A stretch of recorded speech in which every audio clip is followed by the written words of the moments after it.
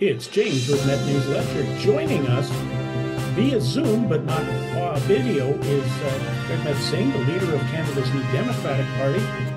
Jagmeet, we're heading right in to budget season. This is a key time for Canada. What is the NDP looking for in the federal budget? Well, the two main priorities that we've identified was cost of living, and in the cost of living, it's grocery prices and housing. So we want to see real investments in both of those things. And so far, what we've been pushing for, we've seen the government make announcements on. We wanted to protect renters with a renters protection fund. That seems to be moving forward, which we're encouraged by. We also pushed for a school lunch program or a school food program, a program that would help ensure that kids would get a nutritious meal at school. That's something that the Liberals promised for years, but never really moved forward on. Something that Jack Layton and Olivia Chow had long been advocating for. So he pushed for that, and the government made an announcement to that effect. So far, we've got some relief on people when it comes to their groceries by helping their kids have a nutritious meal in school, save money for parents, help them take one thing off their plate, and make sure those kids can focus on school. And with the Renters Protection Fund, that's going to help renters. So those are two things, but there's more things that we've been pushing for, and we've been getting some positive signs.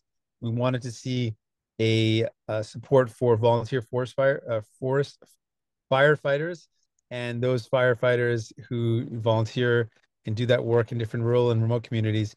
We pushed for a credit for them, a tax credit, which we were able to obtain again just recently. So we're seeing a lot of the things that we're asking for showing up. Do you feel that the Liberals are taking the um, agreement with the New Democrats more seriously now because the Conservatives have been climbing in the polls over the Liberals? Does that give you more room to push the government a little harder? Oh yeah, we've been definitely using the position we have to get as much possible for people, and we've noticed that we've been able to get more out of them recently, and we're going to keep on doing that. Our plan is use the power we have to squeeze as much possible out of the government, and we're proud that we're able to do that. The issue of food prices is one that I think every family in Canada, uh, probably me and you included, you go to the grocery store and it seems prices, the consumer price index gives us a percentage for inflation, but it seems the grocery store has a new number of its own. Items are going up $1 or two on a $10 item. Uh, a case of 30 eggs has gone from $9 to $13 here in Thunder Bay, and I'm sure similar pricing across the country. What can be done to reduce inflation and make groceries more affordable again? Well, this is really important because it's going to require us identifying the actual problem. And what we've seen from conservatives is they're trying to use deception and distraction when clearly the evidence is showing through economists, through the Competition Bureau, and through countless people that the major reason why our cost of groceries are going up is because of corporate greed. These large corporate grocery stores, which have a stranglehold on the market, there's really just three CEOs that run the majority of grocery stores we go to.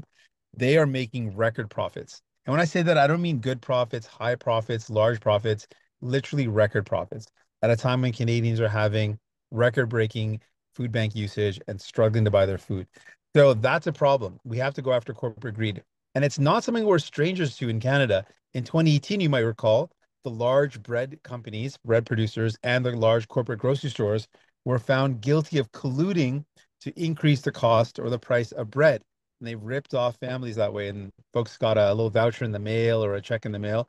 So we know that this is something that companies have done in the past. We are very concerned that that's exactly what's going on now. So we need to go after corporate greed. That's something that Pierre Poilievre and Justin Trudeau have completely ignored. Now, one of the ones that keeps coming up, and if for Canadians watching the House of Commons for question period, the Conservatives are on that carbon tax, axe the tax and the price of everything going up. Where does the NDP sit on the carbon tax? Well, we're concerned about in the fight to protect the planet and to protect our environment, which people know is a very serious concern. In the north, people saw record forest fires in the Thunder Bay region. It's something that people are concerned about. We've seen forest fires lasting longer, burning hotter, creating bad air condition, air quality for our kids. So we know this is a serious concern.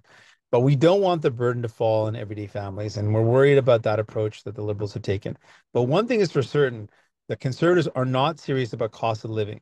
Because if the real reason, the major contributor to the cost of groceries going up is corporate greed, and they're saying nothing about that, it shows me that they're not actually serious about bringing down the prices.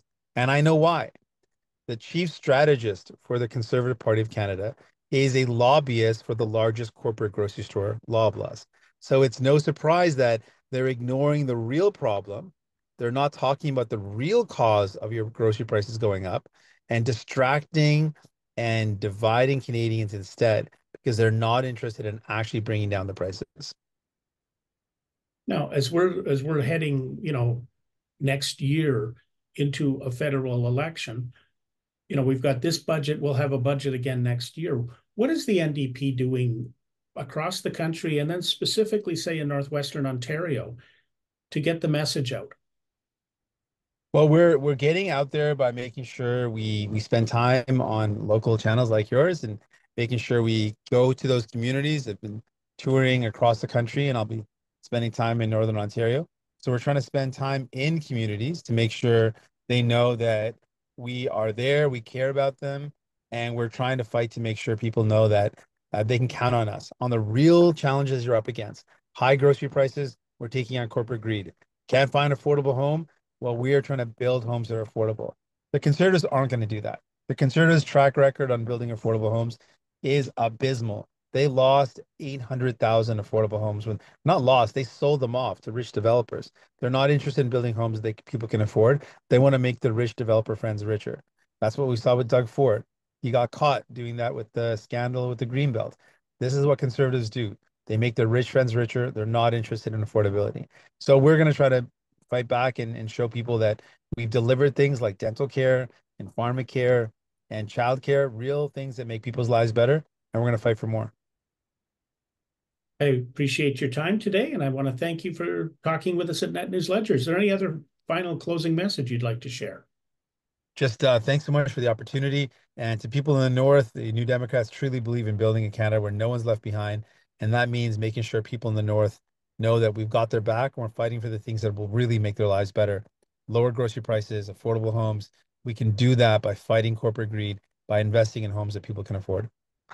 Jagmeet Singh, leader of Canada's New Democratic Party. This is James with Netnewsledger. Thanks for tuning in. Like what you see? Subscribe, hit the like button, and make sure to hit the notifications.